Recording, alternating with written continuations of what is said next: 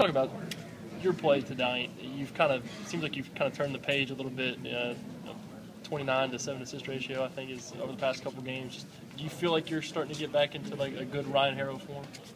Definitely. I just been working and doing extra stuff with Coach Cal, and he said he's not gonna let up on me. So we'll just be working extra hard to get me to be even better than what I am now.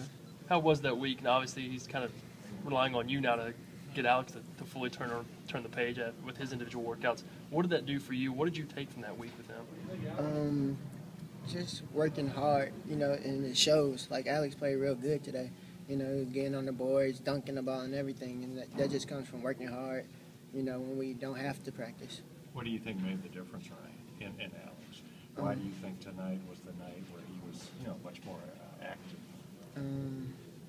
Just he had a real good practice yesterday and going hard, and nobody had to tell him to go hard.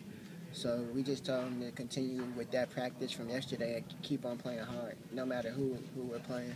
One of the plays tonight, he got fouled going up. Julius goes over, kind of gets into him, getting him excited, getting him kind of laughing a little bit. What was it like kind of seeing some more emotion from him and getting him a little bit more excited to kind of be out there?